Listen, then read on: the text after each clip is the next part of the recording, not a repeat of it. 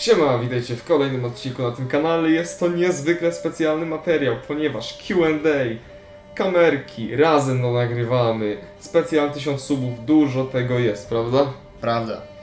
No, jak możecie zauważyć, troszkę zarosłem, tutaj wzorowałem się balderem, pozdrawiam bardzo serdecznie.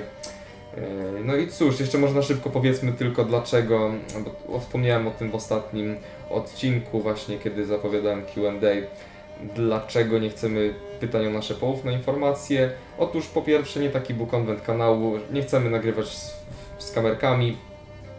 My chcemy, żeby nasze filmy były oglądane za to, co robimy, za to, czym gramy, że tak powiem, a nie za nasze twarze, czy za to, kim jesteśmy. A o drugiej rzeczy może ty opowiedz, Swarek. Oczywiście. No, druga rzecz jest taka, że po prostu nie chcielibyśmy być za bardzo rozpoznani. Wiadomo, może się to wydawać komuś śmieszne, bo tam tylko 1000 subów i tak dalej, ale przezorny zawsze ubezpieczony. Będziemy pomijać pytania takie o wiek, o miejsce zamieszkania, media społecznościowe czy nazwisko. Tak, także przejdźmy, myślę, bez zbędnego przedłużania do pierwszego pytania. A więc, Minotaurus, co sądzisz o byłym użytkowniku Jericho? Śmieszny człowiek. Zgadzam się. Dobrze, przejdźmy w takim wypadku do następnego. Pytanie do Minotarusa, bo Swarek to wiem, kebab w bułce czy w cieście? Myślę, że w cieście. Pytanie do Minotaurusa. Dlaczego skończyliśmy z kontentem piłki nożnej? To jest w ogóle bardzo ciekawa sprawa, ponieważ ten kanał, zanim zaczął być o Gwincie, był właśnie to kanał sportowy, głównie opierając się na piłce nożnej.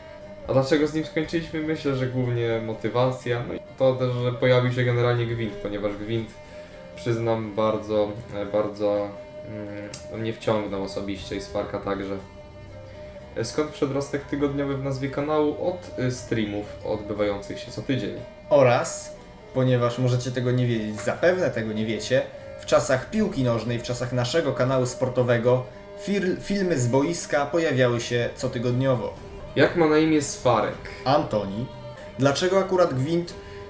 W moim przypadku było to dlatego, że to była pierwsza gra karciana, w jaką kiedykolwiek zagrałem, więc zawsze coś nowego, a przy okazji uniwersum Wiedźmina, więc zawsze jakiś plus. No na pewno, oczywiście każdy z nas zaczął grać w Gwinta na początku w Wiedźminie III. Ja nawet mam taką małą anegdotkę, jak to mówiłem na początku, że Gwint wiedźmińska gra karciana to jest obraza Gwinta z Wiedźmina Trójki, ale potem troszkę zmieniłem zdanie. Na trzecie pytanie nie odpowiemy i tu już mówiliśmy dlaczego. Jak się poznaliśmy? Nie mam pojęcia. Znaczy, dawno, tyle pamiętam. Tak, 10 lat albo więcej. W jakich okolicznościach to nie wiem szczerze, ale w każdym razie dawno. I czy mamy inną pracę poza ty? No to generalnie podobne pytanie pojawi się już później. Tak bliżej końca filmu, bo widziałem, że też ktoś zadał tym razem na YouTubie, także na to pytanie troszkę, że tak powiem, głębiej odpowiemy, ale to już właśnie trochę później, żeby to się nie pokrywało po prostu dwa pytania. No dobra. Kogo popieracie w konflikcie w strefie Gazy i dlaczego jest to Palestyna? To może ty odpowiedz, Swarek. Otóż ja uważam, że warto popierać obie strony i uzasadnienia tej odpowiedzi nie znajdziecie, ponieważ nie będę aż taki niemiły. Niemniej obie strony mają swoje racje i nie jest to na pewno czarno-biały konflikt, jak niektórzy go przedstawiają. Tak jak zresztą większość konfliktów na świecie. Dobra. Dlaczego kochamy wieczny ogień i łowców czarownic, a nienawidzimy elfów i nie ludzi? A tego, bo jesteśmy ludźmi. Z jakiego miasta jesteśmy? Jesteśmy z Warszawy. Jakiej muzyki słuchacie? Typ. To może ty odpowiedz? Wiesz co, różnych muzyk słuchamy. Naprawdę różnego typu. Od country poprzez jakieś takie inne, śmieszne, jakieś hip-hopy, wszystko, nie? Co To tam się muzykę trafi. religijną i patriotyczną. Także Tak. jest dużo tego. Co tam wpadnie w ucho, to się słucha. Nie mam żadnego ulubionego typu muzyki. Jedzenie czy picie? Wiesz co?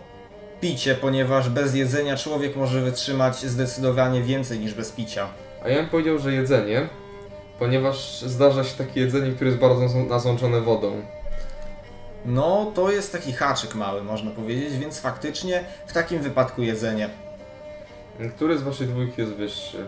Wydaje mi się, że to jest Swarek, ale to jest różnica dosłownie kilku centymetrów, także To nie jest dużo. Jakie gierki gracie poza Gwintem i czy mamy opinię o Cyberpunku? To może ty zacznij od opinii o Cyberpunku. Tak, jeżeli chodzi o Cyberpunk, myślę, że Cyberpunk to jest niezła gra, ale nie jakaś fenomenalna, to po prostu dobra gra i tyle. I tak samo też nie rozumiem trochę tak jakby całej nagonki, tak? Pamiętajcie ludzie, że Cyberpunk to jest tylko gra, a nie tam będzie zaraz, że okłamali nas i tak dalej, no. Trzeba troszkę wrzucić na luz i wziąć pod uwagę, że to jest tylko gra, nie życie. Tak, a co do tych innych gier, no to ja bardzo lubię serię Dark Souls, bardzo lubię całe w ogóle uniwersum Dark Souls, czyli Bloodborne również na przykład. Lubię również serię gier Metro, fenomenalna naprawdę. Co tam dalej? Heroesy, trójeczka to klasyka, World of Tanks, no i wiele innych. To jest to, co mi przyszło tutaj na myśl. Na przykład Red Dead Redemption 2 ostatnio ogrywałem. Także ja gram w sporo gier. Assassin's Creed jeszcze, niezła seria. Już skończę może, żeby się nie rozgadywać za bardzo. Ja aż takim, że tak powiem, koneserem gier jak Sparek nie jestem, aczkolwiek też jakieś tam ogrywałem. No oczywiście nasza ulubiona gra to jest Wiedźmin, czy generalnie seria gra to jest oczywiście Wiedźmin, taka jedna konkretna to Wiedźmin trójka. No i tak, narysujemy Cię... Nie, o tu już widzę, że Krona za nas odpowiedział. Ja też. Najmniej ulubiona grupa etniczna. No to może zacznij tutaj. Co do najmniej ulubionych grup etnicznych, no to nie ma żadnej, której szczególnie nie lubię, ale z takich, które są najmniej ulubione, czyli lubię najmniej, no to będą Cyganie, inaczej Romowie. Ja też jakoś tak nie myślałem teraz, ale no... Powiedzmy, że tak najszybciej, no to też bym rzeczywiście pomyślał pewnie o Romach. Kiedy Q&A? Teraz.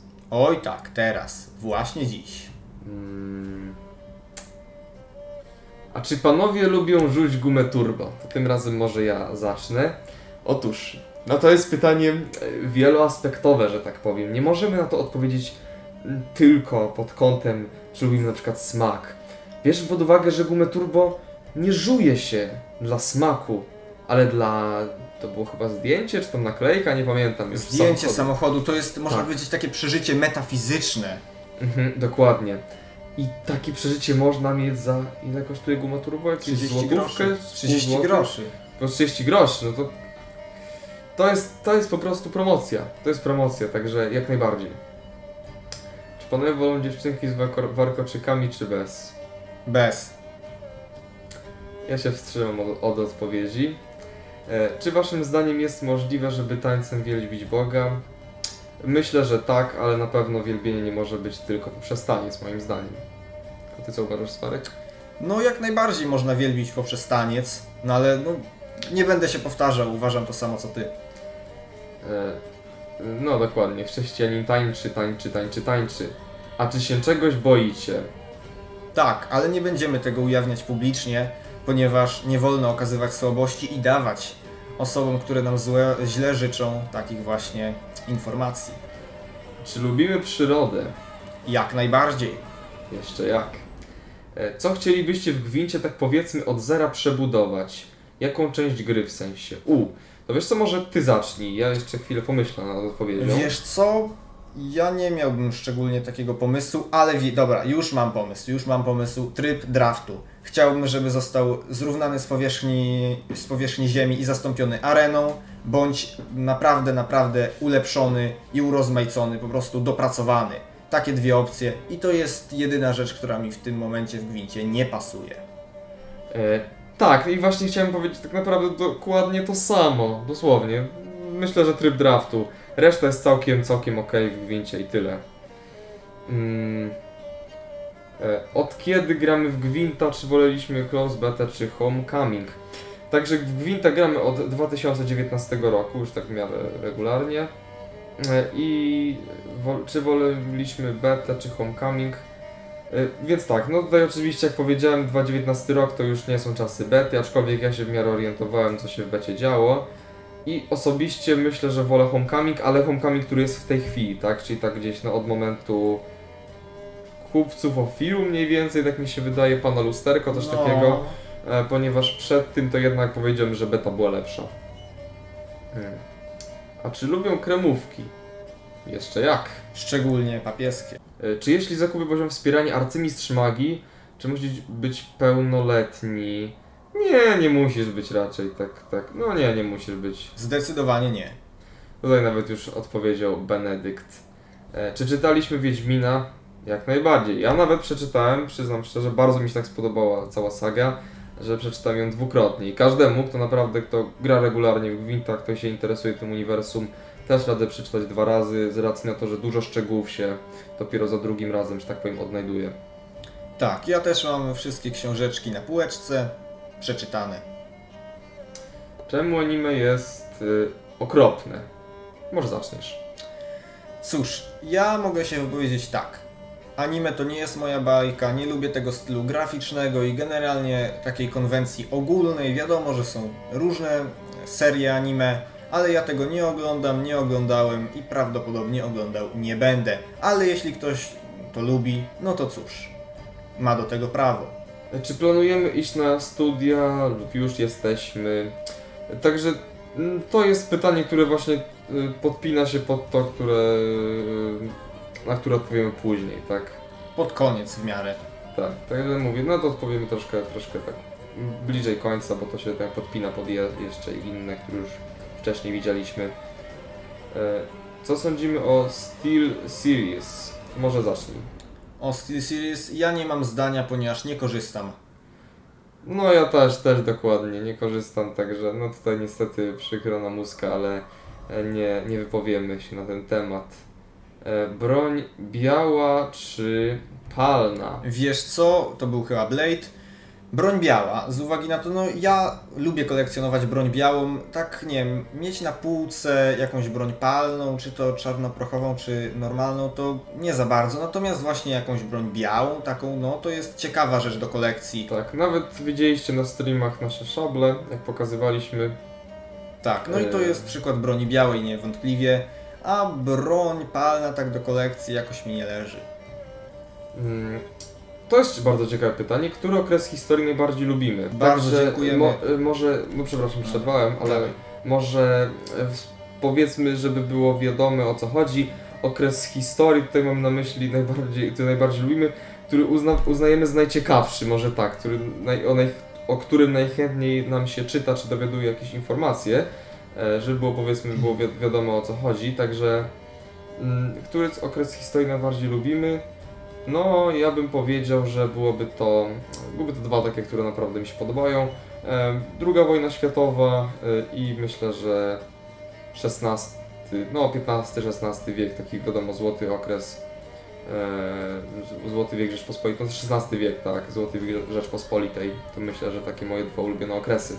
Jeśli chodzi o moje, no to będzie to starożytność. Starożytność w szczególności historia na przykład Chin, starożytnych Chin oraz starożytnego Rzymu.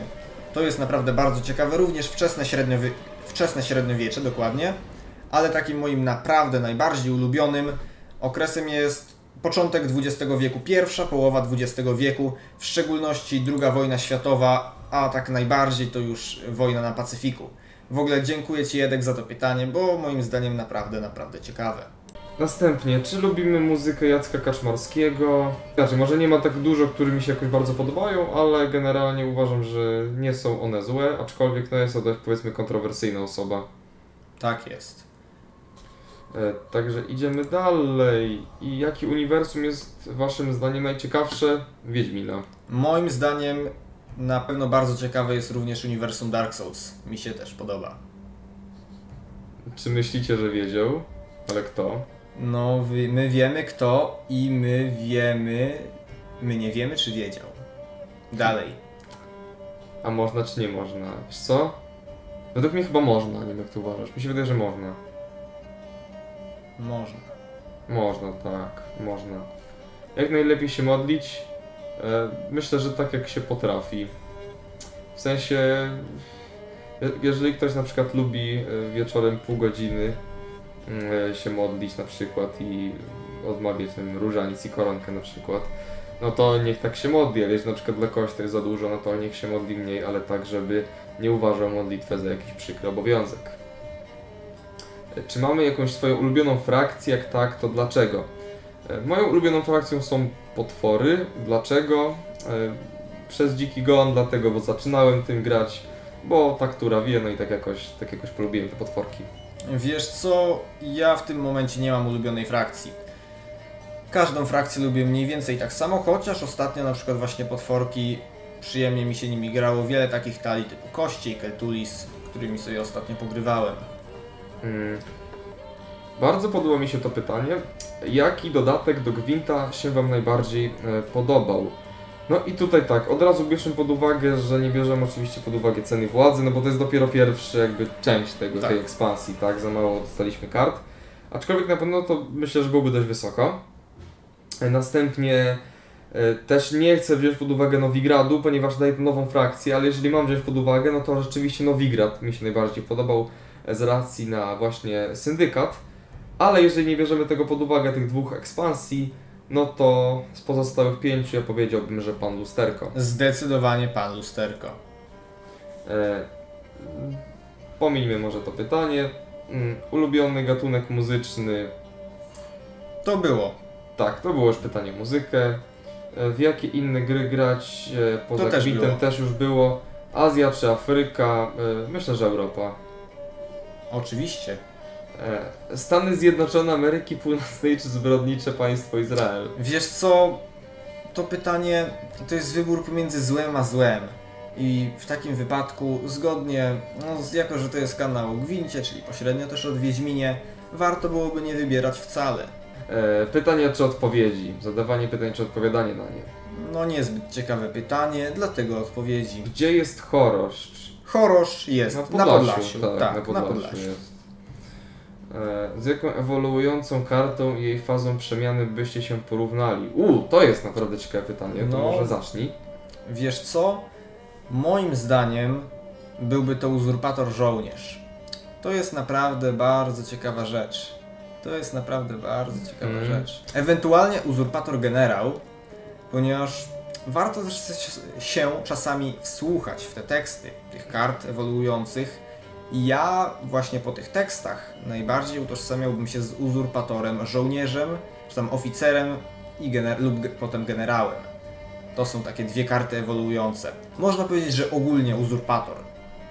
Tak, i dokładnie to samo bym powiedział, naprawdę, bo tutaj jest taka, wiesz, tak powiem, głębsza historia pomiędzy nami, w którą już nie chcemy wchodzić, ale tak, byłby to na pewno Uzurpator.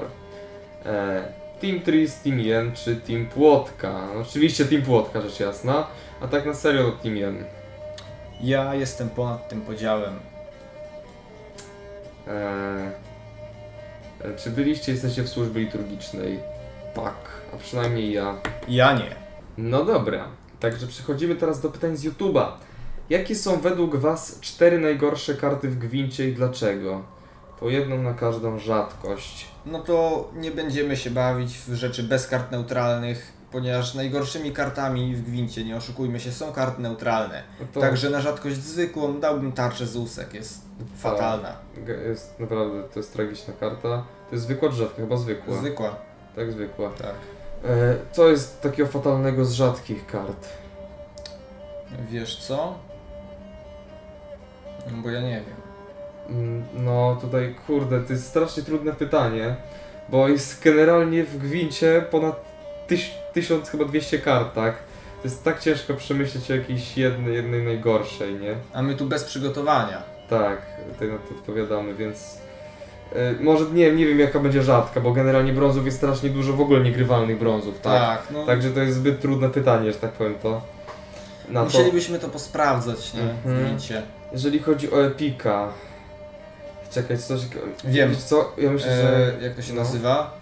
Te, które oczyszcza sąsiadujące jednostki. Jak to się nazywa? Że Kutkuda? Nie, to jest specjalka. Jakiś burza, sztorm. Wiem o co chodzi. Ja bym raczej powiedział, że gorszy jest Kalachdyfryn.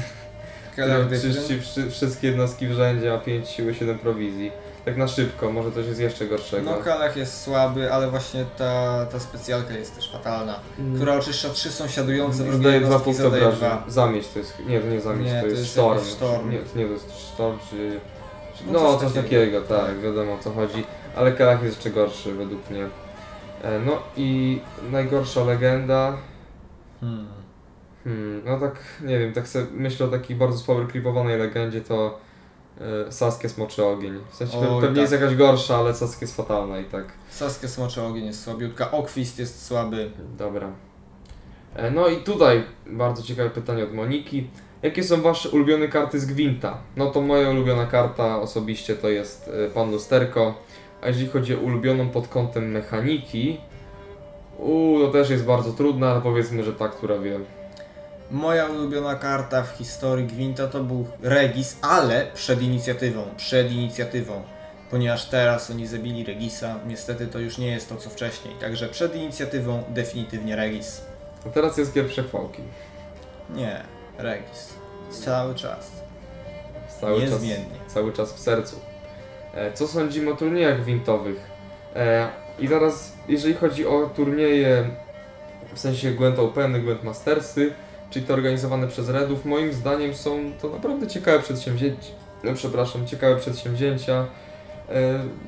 Trochę długie, ale jak się ogląda nie całość, to naprawdę przyjemnie się ogląda. Można nas też trochę podszkolić. Nieźle są według mnie, przynajmniej w angielskiej, że tak powiem, obstawie komentowane, więc powiedziałbym, że są całkiem nie najgorsze. Co o tym sądzisz ty? Może się Ja powiedz. uważam, że to jest oczywiście za długie, jeśli ktoś by chciał całość Tak, oglądać, to oczywiście ale wspomniałem. gry na wyrywki, oczywiście niektóre poszczególne mecze, niektóre poszczególne matchupy z angielskiego są naprawdę interesujące i warto to obejrzeć, ponieważ zagrania pewne są dosyć nietuzinkowe. Tak. A jeżeli chodzi o platformę turniejową Gwinta, raz działa naprawdę nieźle, a raz działa po prostu fatalnie, ale zwykle niestety działa fatalnie. I najważniejsze, dokąd tupta nocą Jerzer Lenwaldu. Do Cintry. Czy macie w planach większy rozwój kanału, na przykład nie tylko YouTube, ale też Twitch? Także generalnie rozwój kanału mamy w planach na różnych płaszczyznach, nie tylko na płaszczyźnie YouTube'owej czy też Twitchowej. A jeżeli chodzi o Twitcha, zamierzamy zrobić taki próbny, że tak powiem, stream na Twitchu. Myślę, że gdzieś w lipcu, w połowie albo pod koniec lipca ewentualnie, coś takiego planujemy. W lato na pewno. Tak. Czy jest szansa na streamy w czwartek, a nie w piątek? Raczej nie. Raczej zostają na piątek, ale nigdy nie mówimy takie niezupełne. Może to się kiedyś zmieni. Czy oglądamy Euro? Oczywiście, że tak. Tak jest. Ja nie oglądam wszystkich meczy, ale wiele z nich tak. Ulubione karty w grze poproszę po jednej najfajniejszej. No to tak jak już mówiliśmy, ja bym powiedział, że Pan Lusterko tutaj zostaje. Ja Regis. Tak. Czy jest w planach kolejny turniej? Jak najbardziej, ale to dopiero musicie poczekać do lipca i tak raczej bardziej do połowy nawet. Tak, ja już mam koncepcję przygotowaną na następny turniej. Czy pokażemy za darmo jeden przykładowy film dla wspierających? Tak, i to jest istotne. Tak, pokażemy, ponieważ chcemy, żebyście wiedzieli na co się piszecie, decydując się na wsparcie. Ale nie pokażemy jakby całego filmu, tylko urywek, że tak powiem, na przykład nie wiem, z 1/4 czy 1/3 tego filmu, żebyście też nie widzieli wszystkiego, prawda? Żebyście byli trochę tylko zaciekawieni tym. Ale to zobaczymy kiedy. W każdym razie postaramy się w miarę szybko coś takiego przygotować dla Was. Czy mamy ulubioną frakcję? To już było, prawda? O frakcji chyba nie było. Znaczy było. nie, było, tak, było. Czy graliśmy we wszystkie wieśki? Tak. Ja grałem we wszystkie, ale wszystkich nie ukończyłem, ponieważ w jedynce tylko napocząłem tą grę. Czy czytaliśmy sagę? Tak, to już odpowiadaliśmy. Na jakim sprzęcie nagrywacie? To jest generalnie sprawa taka, że my nagrywamy na 2 różnych sprzętach, tak? Tak, ja na komputerze, który składałem jakiś czas temu, także nie powiem Ci dokładnej charakterystyki. Ja nagrywam na laptopie, to jest MSI, nie pamiętam dokładnego modelu, w każdym razie jest to MSI. Co oznacza skrót RBK00? Wiesz co oznacza? Jaki dokładnie? RBK00. Nie jestem pewien, dlatego pominiemy. Tak, też nie wiem, więc tutaj niestety nie odpowiem. Łopanie, ale ja szkoda, że nie mam kasy, szkoda. Czy poza YouTube'em macie jakieś zajęcia, na przykład szkoła, praca i tym podobne? No i tutaj właśnie jest to pytanie, na które, że tak powiem, trochę odwlekaliśmy odpowiedź, także wreszcie na nie odpowiemy. Czy macie poza YouTube'em jakieś zajęcia, na przykład szkoła, praca? No i to jest właśnie to pytanie, na które, że tak powiem, tak odwlekaliśmy tą odpowiedź. Wreszcie, myślę, zdecydujemy się na to, by na nie odpowiedzieć.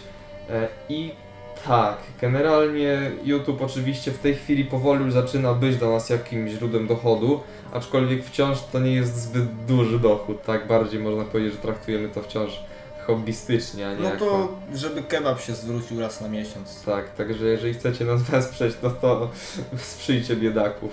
Żeby kebab zwracał się raz na tydzień. No, dokładnie.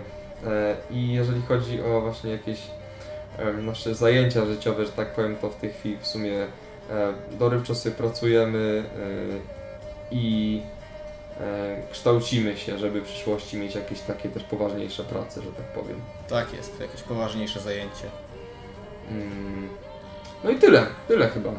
Tyle z pytań. Tyle z pytań, także dziękuję bardzo za obejrzenie tego odcinka, dziękujemy za pytania, ponieważ było ich całkiem sporo. Cieszymy się, że chcecie poznać jakieś informacje o nas. No wiadomo, nie odpowiedzieliśmy na wszystko, to tak jak zapowiedzieliśmy, ale na większość raczej tak. Także mam nadzieję, że będziecie zadowoleni. No i będziemy się już z Wami powoli żegnać. W przyszłości, już na niedalekiej przyszłości kilka naprawdę interesujących projektów się szykuje, także no, ja się też nie mogę doczekać. A teraz się z Wami żegnam. Do widzenia. No i cześć. No i cześć.